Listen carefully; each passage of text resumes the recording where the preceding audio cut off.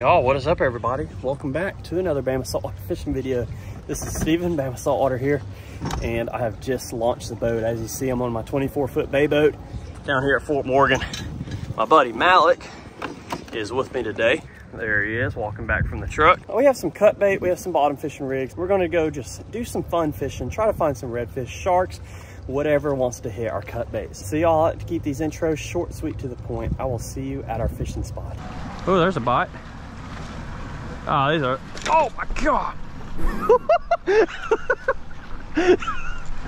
What do you think that is? It ain't what hit me. No, this is a big one. Well, we ain't got a net because I broke it. So that ain't gonna work. I haven't seen it yet, so I don't know. I don't know. Yeah, it's a big red. Oh my God. That's a good one. Yeah. That's a real good one. Y'all, just caught this nice, large American red snapper about 15 feet below the boat off this gas platform. You can only keep red snapper on Fridays through Mondays. And Malik's hooked up now. I guess my chumming's been working. It took about 5 minutes to get a decent chum line going. And that beeping you hear is this unmanned gas platform. Another red. Yep. Yeah, that's a beautiful red snapper. That'd be a keeper. Let me show you what I'm using real quick. All I have is some 50-pound fluorocarbon leader, coming down to a 3/4 ounce egg weight and a 5/0 circle hook. I'm running this on 40-pound braid and a 6,000 size reel and a 7-foot heavy power fast action rod. And we're just fishing these gas platforms here. Just chumming the water and see if we can pull up some cobia, mangrove snapper, and these red snapper or bycatch. But I have some frozen sardines I'm just cutting up and then dropping down small chunks of them. Do y'all see that on the graph? It's 66, 67 feet deep, and all those nice marks are some pretty big fish. Just sitting here cutting these sardines up, dropping them about 3 pieces at a time, trying to get some fish to come out from the structure. We're sitting up current. Let's try that again. Put on another chunk of sardine. I've been chumming with these pieces of sardine. Let's drop it down, like I said, about 15 feet below the boat. There we go. See what happens. Oh,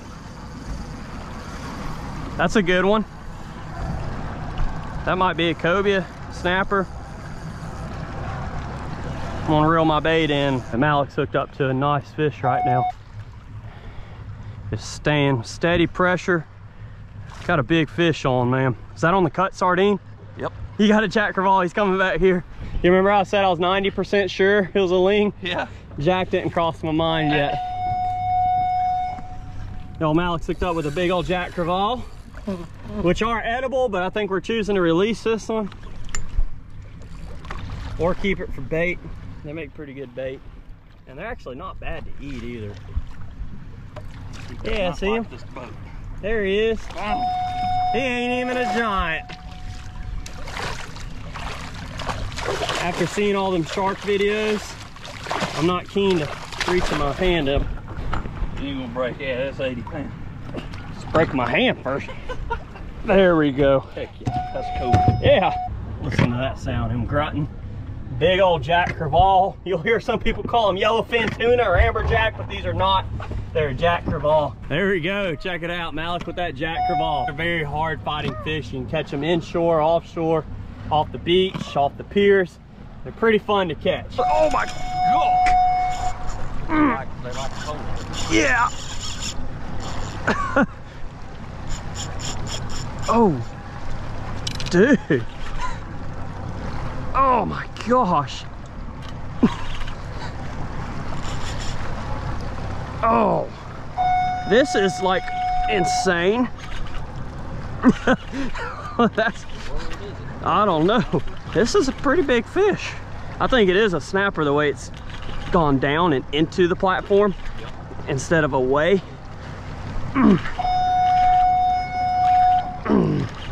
But you never know till you see it. Big snapper. Wow. Dadgum, dude. That's maybe one of them big marks we were seeing. Dang, son. That's a nice one, isn't it? Heck yeah. You gonna boat flip that? I don't think I can. You mind just leadering them up? Yep. That's one of those 15, 16 pounders. Dude, that's a good one. That is a perfect size fish right there. Look at this giant girl here. Y'all, those big fish, those big red snapper can actually spawn and lay up to 2 million eggs compared to the average size. Compared to the average size snapper that can lay only up to about 500 or so eggs. Malik just hooked up again. What you got? Braided snapper. You think so? He's circling up pretty easy. Oh yeah. Oh, whoa, big barracuda just bit that. Leave it down there. That was cool. That didn't take long, did it? Yo, we decided to troll to our next spot. I'm hooked up to something pretty big that we might have to chase. I don't know. Look how much line it took. What do you think it is? Take that much line like that? Giant bobo. What if it's a 30-pound yellowfin blackfin tuna? 20-pound wahoo? I guess I need to get the gaff. Don't say it yet. I need to get my glove. Every time we say gaff, it's like, it's bad luck, it seems to be, don't it? Man, that took out some line. Dude, we didn't even get a chance to give it any gas. I know. I mean, I thought I heard my drag going off. Took about 150 yards of line. It's got some weight to it, man. Oh, jeez.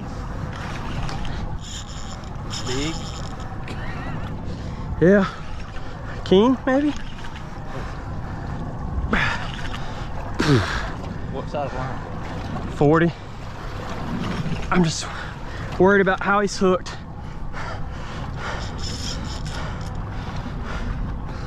Just need to see some color. My arm's kind of on fire.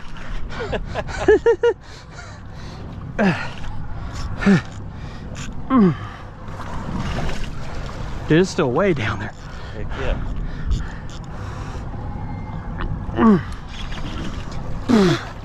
Didn't expect that, did you? No. As soon as we started. Is it any color yet?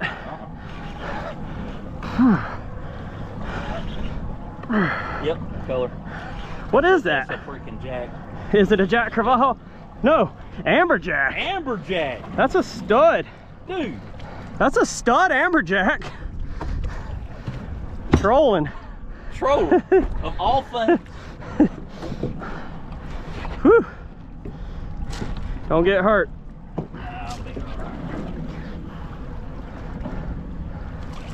Got him? Yep. Okay. Thank you. That's a stud. What the heck? Of all things to catch trolling. Must have been what was sitting on top of that reef we just left. If that's the case, I better go drop a bunch of squid. Whew. I got some Oh, that dude. hook. Yeah, I'll have to change some hooks, huh? Yeah, I appreciate you, Malik, for getting the boga grip on this joker. We didn't know what it was. We had put out the Rapala X-Wraps to troll. This is all we were doing. We came out kind of far, 25 miles out, and this is what he ate. Size 14 Rapala X-Wrap black and silver. I'm gonna have to change these out. These hooks are finally straightened out on that big fish. So let me change that out. Malik's pulling a size 12, same size, same color. And we'll see what else we get. Kind of out of breath on that one. We're gonna reel mine in. Malik's hooked up. Yeah, it's a bobo. Heck yeah, we need that. We need that. Need it for bait. Getting some fish. Something for boat. Don't you do it. Doing that circle. I didn't know what happened there, did you? That was funny. Okay, we got bait. Or you got bait. Y'all, so we got our 2-man limit of red snapper. We tried chumming up for some more fish. Only had some bonita in that slick. And then we got the amberjack trolling and all that. So Malik's about to pull up the trolling motor. I turned it off. And we're gonna make our way back and get ready to go clean those fish. I'm gonna tuck the camera away. It's real choppy today, real close together. We're gonna get soaked, so I'm gonna tuck this thing away. and I'll see y'all back at the house. And then I have my amberjack today. It's the next day, and I'm gonna clean this and we'll go up and cook it. So here we go. What an awesome amberjack. These are only open for like 1 month in the year. Check these things out. Have a really cool mouth. One of the hardest fighting fish, if not the hardest fighting fish on the reef. So let's go ahead and start cleaning it. It's a big fish. It may seem intimidating. It has the same anatomical structure as everything else. So we're gonna take our 7-inch sword flex fillet, link down below, and start cutting it. You can feel there's really hard head right there, and then the soft part's right there. So see where I'm pushing down? That's where I like to make my initial cut. And then go around that pec fin and down. And then shallow cut so you don't pierce the guts. Open the bottom up. They have some pretty thick skin. And then all the way to the tail. And I kind of like to run my knife along the bone, pull back with my thumb, make sure you don't cut your fingers, and you'll get stopped. Their spine will stop your knife. And that's where I kind of start on this side, on the tail, or you can start at the head, either one. Open it up all the way to where you made that first cut. See, and they have some head meat there. It's not a lot. And now I'm gonna fillet it and just meet my cuts in the middle.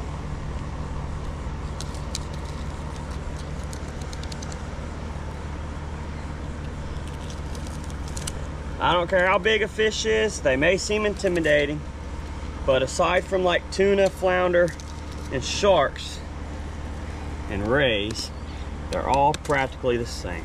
So once we met in the middle, I like to stick my knife on there, flip it around, try to do my best not to cut towards me. I'm not perfect, but. And cut it off the tail. Look at that. And just pull it back. And now, we're gonna fillet it off the rib cage. So kind of just guide through these pin bones in the middle and around and down. That big, thick rib cage on this amberjack. Now look at that fillet. Heck yeah. And look at that. No missed meat on the fillet. They do have a big belly. See that belly meat we can get off the rib cage. Like if you want to keep on filleting, you can have you some scraps like that.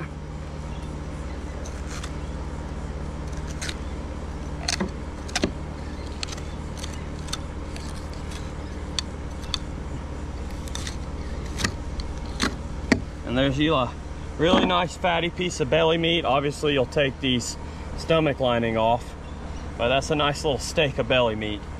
But I'm gonna do the same thing on the other side and see how it's not real bloody. We bleed the fish out by cutting their gills before we throw it on ice. And now I haven't even used a water hose. This is a very clean filleting table. I'll flip it over and repeat that process again. So I'm just gonna dry off my cleaning table. If you've noticed, I haven't used the water hose. And see how clean these fillets are? There's no blood on them. There's no worms. Everybody's like, amberjack's full of worms. Every fish can have spaghetti worms in them. They're not harmful to humans, but if you know, they can be unappetizing if you see them. I've even seen them in speckled trout. I've seen them in drum, jacks, a lot of fish, but look at that. There's no worms on this fish. Some of the white stuff you see is connective tissue. So that's a really pretty fish. Nice white fillet. Got a big yacht going behind of us, but next thing I want to do, which you don't have to, but they do have some thick skin with a little bit of scale, is I like to take the meat off the skin. Using the same knife, 7-inch. You don't have to have a giant knife. If you have to do it in pieces, you can. Get through that part. Double check, make sure you aren't cutting through the skin. If you do, like I did, Don't worry about it. We can start from this side.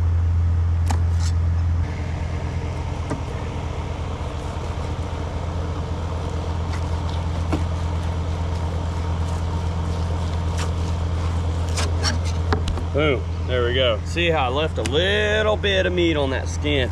They have a lot of red meat the bigger they get. So you can see on here, if you get real close to the skin, you get all that bloody red meat. If not, you just have a small little bloodline. I don't care how much you bleed the fish out, you're gonna have that bloodline in there. That you can eat, it's not gonna hurt you. If you don't like a strong fishy taste, trim it out, and that's what we're gonna do. So take your little fillet knife and just trim some of that red meat out. And we're gonna cut this into manageable pieces.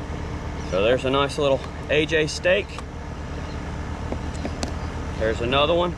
We'll trim that out. Boom. Look at that amberjack steak. See how pretty that meat is? Now, since it's kind of manageable now, I'm gonna fillet out that red meat, and there's some small pin bones at the front of the fillet where you go around the rib cage. There we go. Like, that's not going to hurt you eating that. It's this real thick stuff. So another manageable piece. Another amberjack steak. There we go. Look at that. Pretty piece of meat. Perfect for blackening, grilling, baking, frying if you want to, but blackened amberjack and butter is delicious, and that's what we're going to do with the side salad. You'll see when we get up in the kitchen. I need to finish the rest of this fillet, get these back on ice. See how clean it is? I'll wipe these down with a paper towel, and we have plenty of meat. I'll probably share some with some neighbors and friends, and then keep some to cook upstairs. So I'll see you up there in the kitchen. Y'all, so now we're going to do our amberjack. I have two gorgeous amberjack fillets. Check that out. This is incredibly simple and going to be delicious. See how pretty those are? If you have one super thick, you can always take your knife and cut it in half, and then you'll have a few more pieces. But there's some amberjack fillets. I'm going to take a butter in a pan on medium heat. See that sizzling? We're working pretty quick here. Take my Everglades. You can use any seasoning you like. This is just Everglades original. There's a lot of different seasonings. This one you don't have to add anything else. There's plenty of, you'll hear the dogs in the background. There's plenty of salt on this, so make sure you get both sides, and you don't have to add anything else on there. And now we have a nice layer of Everglades. Lay that down. You want to hear that sizzle. If you don't hear the sizzle, your pan's not hot enough. Amberjack is a very nice white and flaky fish. These are thick fillets. You don't want to bury them in seasoning, but you still want some flavor on them. So that's what we're doing. Lay that one down. These are going to cook about 4 to 5 minutes on each side. They're pretty thick fillets. Let me clean this area up, wash my hands, and get ready to prep our sides. Y'all, so while these are cooking, see how they're turning nice and white on the edges? That's what we want. Hands are clean. Let's go ahead and make our salad. This is a mozzarella with balsamic vinaigrette salad with some chopped strawberries, tomato, and spinach, and a little bit of basil. Take our baby spinach. Get us a nice base. It's already rinsed. Good thing about salad like this is it's very healthy, so you can pile it on there. It's mostly water. Now let's take our fresh basil, taking 3 leaves of them, and rolled them up and sliced them up. Basil goes a long way. It's pretty strong, but this is what I'm using. Have some sliced strawberries, fresh. Lay those down. I love strawberries. You can do watermelon as well if you like. And now I'll have some cherry tomatoes that are sliced in half. Now we're going to take our mozzarella. This is fresh mozzarella pearls. Get you a little handful. You can tell I've already been munching on them. I've already been munching on a few of these mozzarella. So good. But spread that out. I love fresh mozzarella cheese. That's why I'm putting a lot on there. So let's squeeze our balsamic vinegar glaze on there. This is what makes it really nice contrast.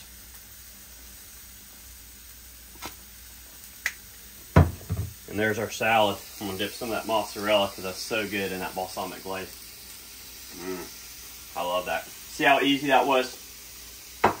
Fast and simple, but it looks great. And it tastes even better. Let's check on our amberjack. Oh yeah, nice crust on that amberjack. Get a little bit more butter on there.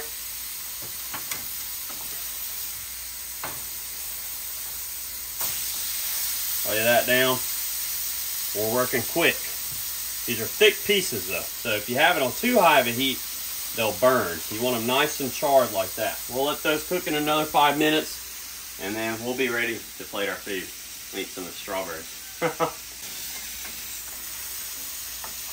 Also, here we go. I'm going to check on that AJ since these are thick pieces. It's not cooked all the way yet, so we're going to let it finish cooking. Don't be afraid to take a fork or your tongs and check your fish. You can also do a meat thermometer if you want. Y'all, these have been cooking for pretty much 10 minutes. I have flipped them a couple times, just try to get an even cook. They're thick fillets. If you want to, you can cut them in half before you lay them on your pan, but we didn't. So now it's time to plate our food. Check that out. You can kind of sear it on the side. Let it sit there for a little bit in that blackened butter. And so you get a nice sear on the side. And plate our amberjack. This is a big plate of food. So I'm just doing that on one plate, and this one will be set to the side. Y'all check how pretty that sucker is. Really nice white flaky meat. See, I took a little bit of that off just to show you look how pure that is. Never been frozen. Kill the heat. Guess what, y'all? We have a beautiful plate of fresh food, healthy food right there. And also, we have some drinks. Let me moisten my palate real quick with some of this coconut water. I love this stuff with some of that pulp in there. Really good. I love fresh coconut water with that pulp. So good. So y'all, let's try our amberjack. We're gonna get a piece of this off. Check out the middle. See how it flakes apart. Super, super flaky fish. You can see the lines right there and see the juice. It's not dried out at all. Perfectly cooked. Let's give it a bite. It tastes like a really good fish if you order in like a high-end restaurant along the coast. Super flaky. Nice texture to it. It's firm, but you have that nice grilled outside. That's just amazing. I love that. That's extremely fresh. But y'all, just to contrast some of the saltiness from that seasoning, let's get some of our mozzarella, spinach, balsamic glaze salad here with a little bit of that cherry tomato. Let